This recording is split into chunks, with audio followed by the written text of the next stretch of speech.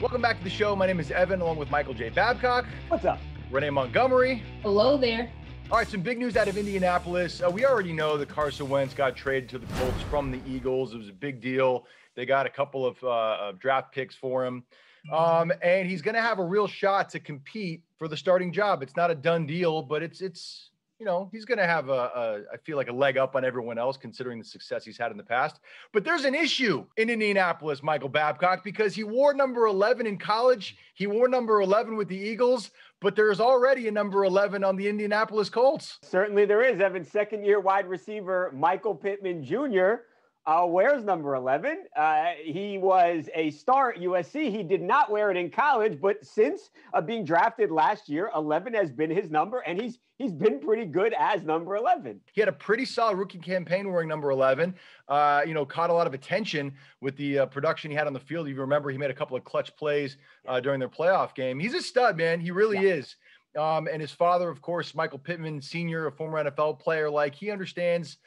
He's a pro. He's a real pro with a lot of big time potential. And he's got a younger brother, by the way, who's also pretty good. Micah Pittman. We asked him straight up. We're like, look, you're number 11. Carson's number 11. Is there going to be a war over the jersey number like they're, similar to like what Tom Brady had when he went from New England to Tampa Bay? Remember, because Chris Godwin had number 12 and they ended up working out a situation over there. But is Pittman open to changing his number? Here's what he had to say.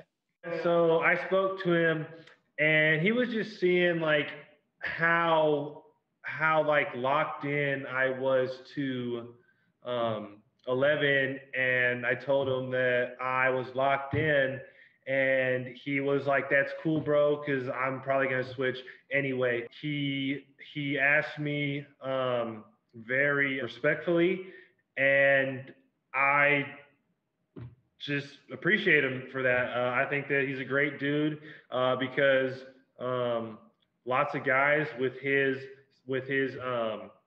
status, like they would come in and they would like demand and stuff like that. So I just think that he's a really great dude, and I get to keep 11. So it was a win for me. Babcock, you spoke to him for a long time.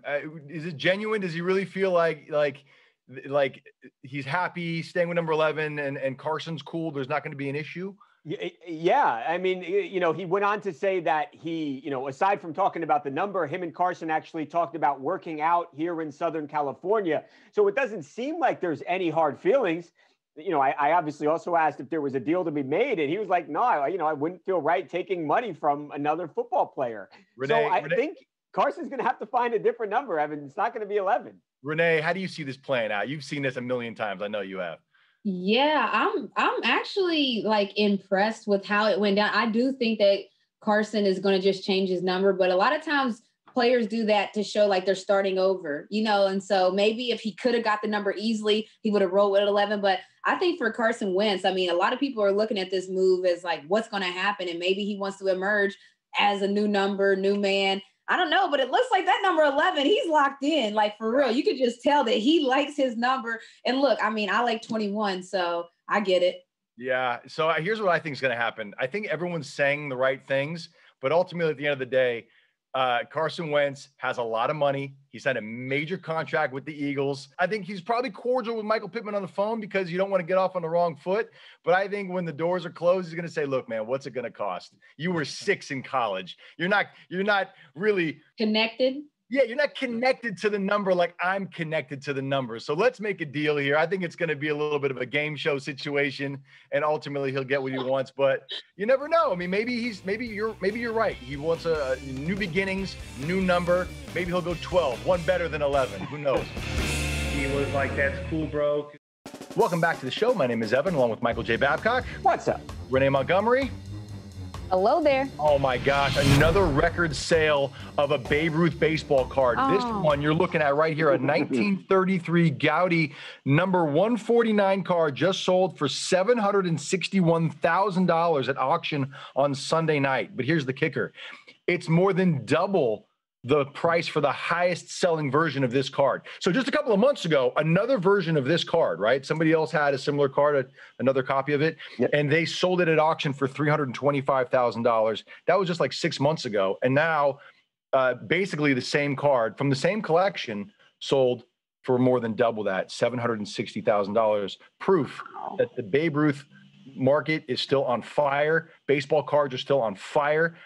You know, at the moment, it seems like the best investment you could make, even better than some stocks and bonds and stuff like that. But Babcock, tell us about this card. This came from a very interesting collection here. Yeah, so there's this guy, Evan, and his name, he unfortunately passed away at the age of 93 years old, but his name was Uncle Jimmy. And starting in like 60, 70 years ago, he started amassing this amazing collection of sports memorabilia. And a lot of that was baseball cards. And Uncle Jimmy would actually send these cards out to these legendary players and ask for autographs, and they would autograph them and send them back to him. That's so dope. He was just storing them in his house, guys.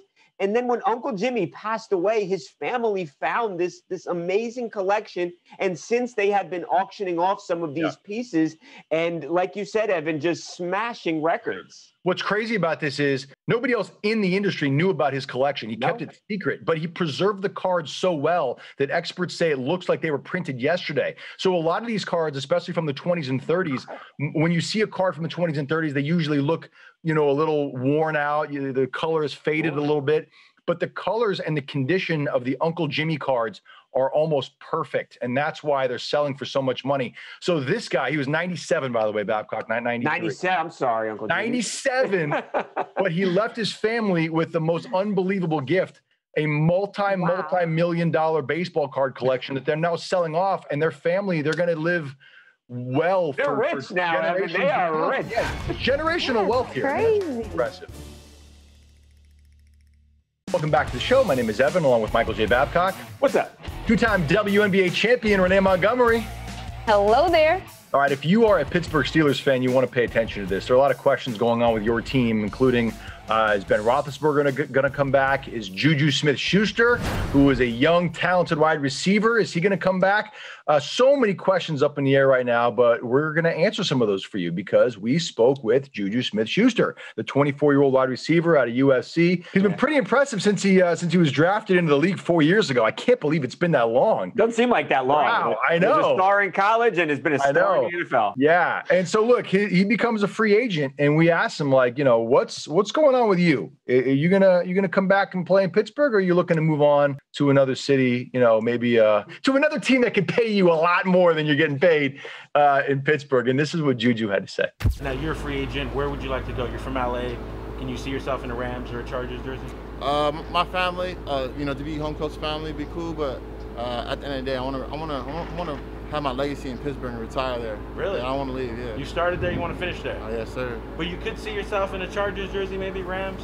Nah, not ideal. Not right now. Until I actually get let go. Other than that, I'm Pittsburgh for life. All right, I think he said all the right things there. Yeah, he did good. That's how you answer that question. You're still with the Steelers, so you can't, like, that was a trap question, and he answered it very well. Yeah, and he said the right thing. I hope he stays in Pittsburgh, too. Pittsburgh is one of, like, the 3 or 4 NFL franchises with the richest history. He has been great for them in Pittsburgh, and I hope he stays with them. I hope they re-sign him, pay him a lot of money. Maybe don't dance as much in the TikTok, but play football in Pittsburgh. I disagree with you. Dance it up. I love the fact that he dances. I think it's great. Why do you think? Are you kidding me? Of course. They love that he's dancing. Their brand is all over. The other teams don't like it, though. Going viral. Yeah, I love it. And why do you think, he's getting national commercials? Why do you think that's happening? Because he knows how to transcend the sport. He's doing it. It is, and I feel you guys, and it is great for his popularity. But you have to ask the question, is it hurting his team on the field? No. Not that professional football players should need extra motivation. But that said, it's clear that he is inspiring the team that's going. But he doesn't have to dance on the field. I agree. And, he stopped. But I'm just saying he better keep dancing. I don't care if he dances in the locker room before he gets out there. But he better keep that dancing brand because it's contagious. Yeah. So what about Ben Roethlisberger? Because Ben Roethlisberger is about to, play his 18th season in the NFL. Right. The guy that's going to throw him the ball. Who's going to throw Juju the ball? But the fact of the matter is, he's set to make $19 million in salary and bonuses next season. And the Steelers are set to take like a $41 million cap hit if they bring him back. So it sounds like the two sides need to work out a deal to restructure the contract if they want to make space for Ben Roethlisberger. Ben met with Steelers owner Art Rooney on Tuesday night, and apparently the meeting went well because Art Rooney issued a statement saying, look, we're both on the same page. We both want to make a deal, but we got some issues to work out with the contract. So we asked Juju Smith, what do you think about Ben Roethlisberger? Do you think that do you want him to come back and play an 18th season? How do you feel about this? And here's what Juju had to say. I still he has in the tank. One thing about Big Ben is that I have that chemistry with him. So for them to even let him go or to even think about it, it wouldn't be the best because I would love to play with Ben. I always tell Ben, give me 4 more years, but obviously he's a lot older, so we'll see how that goes. So you still want to ball with Big Ben? Always. And you think he could still make it to the Super Bowl next year if you brought him back? Yes, sir. Again, he knocked it out the park. Yes, Juju. These questions are tricky, and you can't talk about the quarterback if you're going to be wanting the ball. So I am very happy for Juju. He passed the school of media. He killed it. I will say this though, Renee. If he really wanted out, right? And we've seen other players that really want out, and they say, you know what? Screw being politically correct. I'm not trying to keep friends in this league. Yeah. They all say in front of the camera, I don't want to be in Pittsburgh anymore. I want to leave. I want to play for X quarterback. I don't know what's going on with Ben, and they're kind of dismissive of it. But the fact that he is publicly kind of saying, I want to be here. I like Ben Roethlisberger. There's got to be some truth to that. I don't think he's lying. I think there's mostly truth in that. But on the other hand, I think what he ultimately wants is to be in a good situation with a team that pays him a lot of money. Exactly. And has a quarterback that's going to feed him the rock. Am I wrong? You're right. AKA Pittsburgh. Yeah. All right, moving on from the disgusting side of sports to the beautiful side of sports. This video is amazing. I saw it this morning, and honestly, it gave me all the feels. All of the feels. It's incredible. There was a rugby team from Fiji that is in Australia gearing up for a pretty big tournament. It's called the Ron Massey Cup. It's a big deal, but Australia, you know how strict they've been with their COVID laws over there. Everybody who comes into the country has to quarantine. So this rugby team had to quarantine for 2 weeks at the Sofitel Wentworth Hotel in Sydney. And after the 2 weeks, they wanted to show their appreciation to the hotel staff that had been taking care of them and, risking their own health to care for these guys. And so they decided to show their appreciation by standing on their balconies and serenading the staff with an unbelievably beautiful Fijian song. Take a listen to this.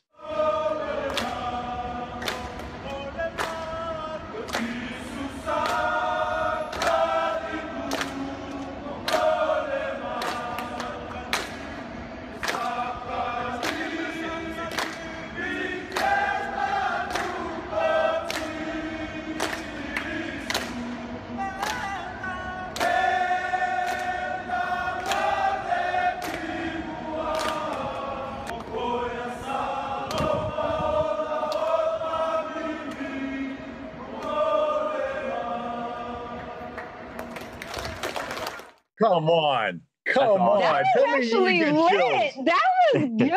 I didn't expect it to be that good, but wow, they can sing. They sounded like a choir. I mean, they sounded like a professional choir to me. I know. Are we sure they're rugby players and not part of a choir? That was great. I just think it was amazing because, there are a lot of times where people just take their situations for granted, especially with professional athletes. Sometimes you don't really get to see them show their appreciation for people who help them out. And in this particular case, every single person on that team stood out on the balcony and showed their appreciation through the majesty of song. And I was just touched by it. And it's awesome because, the doctors, the nurses have been getting a lot of the recognition, but people like this, people who work in hotels, people who work in grocery stores, they're in large degree keeping this world moving during a dangerous time. And that was awesome. No, that was amazing. I didn't know what to expect, but I love the new normal now where people are giving people their roses, even how we're supporting the first responders and stuff. So yeah, they were talented. I'm really surprised. Yeah, but if the whole rugby thing doesn't work out, they got to get on the Fiji version of American Idol or something like that. They got to get going. Fiji Idol. Yeah, that's right.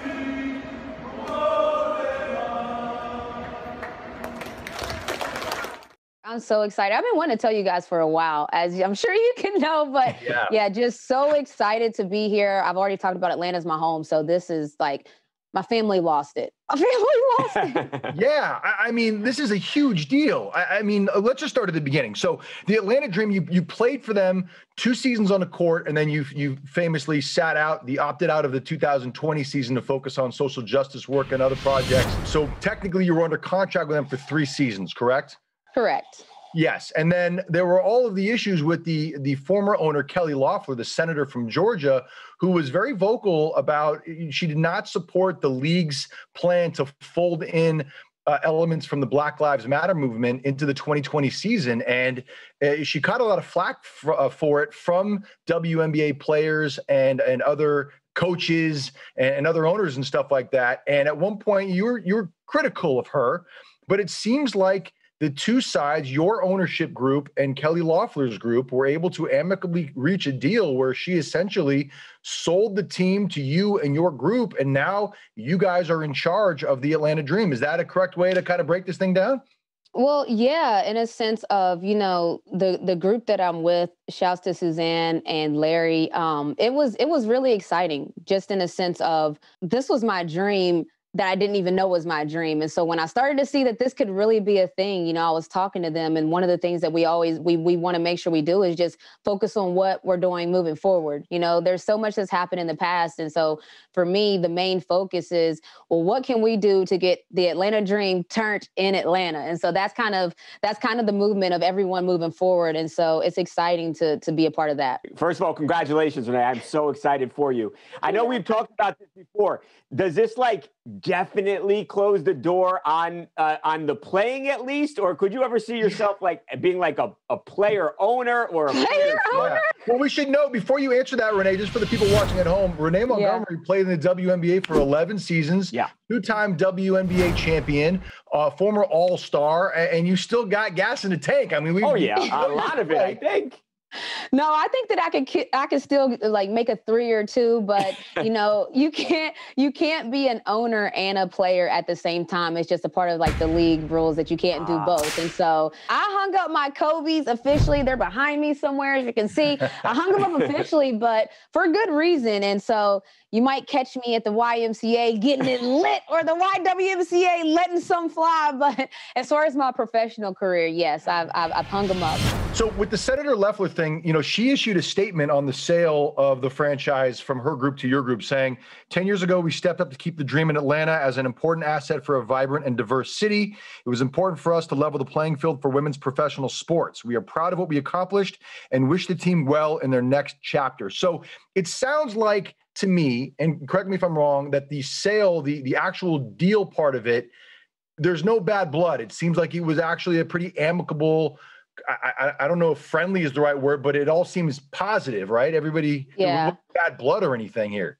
I think that, to your point, everyone is really looking towards, what can we do for the WNBA moving forward? And I think, as you can hear from the statement, that's even what's being said. So that's why I'm excited, because we can all just move forward and push the dream and not really worry about anything else. And for me, I'm a player that I like for everything to go smoothly. And I keep saying player, now I'm not even a player and I keep saying player, but I like for everything to go smoothly. And that's where we're heading. So what are your plans for the franchise? I mean, I know that you've thought about this for a long time. You've discussed it on the show about how you've always dreamed about wanting to be an owner. So I know that this isn't oh, I'm here, I better figure this out. I know you've been thinking about this for a while. So what's going to be your first order of business? What are the achievable goals that you hope to accomplish? You know, the first order of business is having the Atlanta Dream be a part of the Atlanta community. Just as a player, I didn't feel like the community was embracing us, maybe because they didn't know us, maybe because, we had a lot of movement just in our home arenas and different things. And even now, we're in College Park. And so I think that community just doesn't know us well enough. So the first order of business is just trying to get ingrained in that. And then second order of business is to get people talking about the Atlanta Dream. I'm going to be reaching out to my business contacts, people that I know, professional athletes in other sports, and just all different types of influencers, and just getting the word out about, like, the product is already good. So it's more so about just getting people to buy in and see it. Well, I mean, it's off to a good start, because I don't know if you saw this, but LeBron James has reached out to you on social media and said, quote, "So proud of this queen. This is everything we are about. Hashtag more than an athlete." He's been a vocal supporter of yours for a long time. What does it feel like to have LeBron James backing you in this new endeavor here?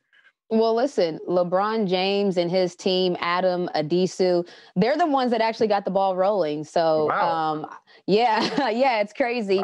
Wow. So I remember I had already started to talk to different groups and different things, but when I saw LeBron James tweet, I was like, let me just hit up the fam and see what's good. And so I hit them up and I'm like, yo, I'm just trying to see if y'all are serious. Like, can you, like, I'm down to be with y'all, or can y'all point me in the right direction? And so they were on it, like, right away. The More Than a Vote team, like, just they took over in a sense of, they got me connected to the commissioner, Kathy Engelbert. And then as soon as they got me connected to her, she had the same energy. And she was like, what? Are you serious? And I'm like, I'm dead serious. And so most people, like, when they heard how serious I was, they were trying to make sure that it could happen.